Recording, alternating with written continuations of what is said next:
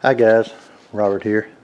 I'm taking a little detour from the guitar rebuild project. I actually need a few things to work on the rebuild, and one of them is a 24-inch disc that is actually dished out on both sides, one to like a 22 foot radius, the other one about a 28. To do that, I needed to get my 3D duplicator working. So let me give you a quick rundown of what I've got. It's actually an conglomerate of different ideas that I picked up from the internet. Underneath there's just a grid of 2x4s and everything to hold the MDF perfectly flat, or as flat as I can get it. What I did is took a clue from, now I'm sure I'm saying it wrong, Matthias Wendell, the duplicator he made, and as you can see I have the green rollers on top, and yes, it is threaded into pine wood and it holds just fine. If I had a problem I could always back it out, shoot some super glue in it, run the top back through it, and it would hold for a really long time. Underneath you see the silver washers acting as rollers, and this is just a hold down, and it works pretty well. To begin with, I had some small bungee cords and that worked okay, but not so great. From this view you can see that I actually threaded the arm using a 1/4 bolt, and I've got it locked in pretty tight and it doesn't have any play. From the side view, it's the same thing, except I have a different type of hold down. You can see this piece comes up to here, has a block, runs all the way through, and then the 1/4 bolts pulls it up. I did use T-nuts on that. The end blocks, you have to be particular when you do the end blocks. The reason being, you can wind up off center from one to the other. So the general process is you'll take this one and the one on that end and you stack them together, then you drill your hole. That winds up with perfectly centered as in agreement with each other. Then as they're stacked together you cut this in and you get the perfect height. When I did that, don't really remember if I stacked all 4 of these together or what. I think I did, to make sure I got the same height on all of them. As you can see, I just have a screw running through to lock this together tight, and it's a little bit oversized hole, so I had to use some white shim, which is just some Teflon type cutting board from Walmart. It's about 20 thousandths. Not that I'm a fan of Walmart. I have no plans for this thing. Basically, what I have is a prototype. My idea is to go back later with what I've put together and turn it into more or less a finished project. Knowing me, that probably won't happen. Originally, I had intended for this part to be able to swivel. What I found was the pin and bushings that I had in here wound up giving me too much play, so I put a screw in here and just locked it down. Here, to mount the small router, I actually oversized the hole, and if you can, there we go. If you can see, that's Bondo. What I did, I oversized the hole, wrapped my router in wax paper, and smeared a bunch of Bondo over the surfaces on each side and clamped it up, and it works great. There's a little play here, but that's in the housing itself. It's not in the router.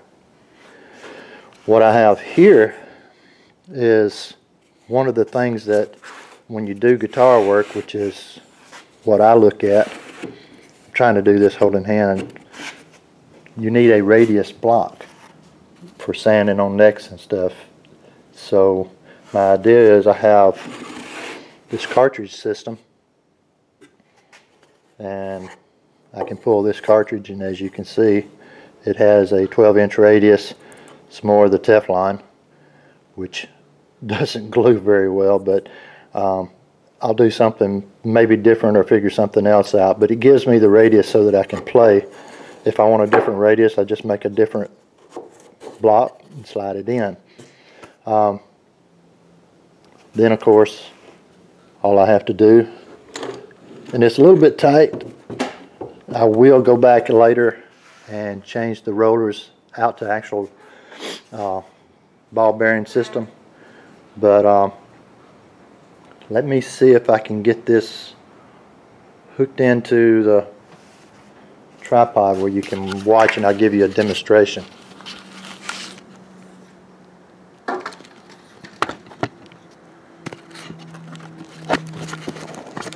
May have to do some editing here.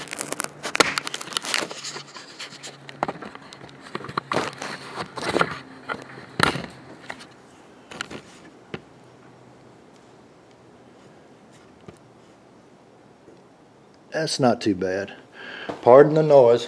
I have no choice with that.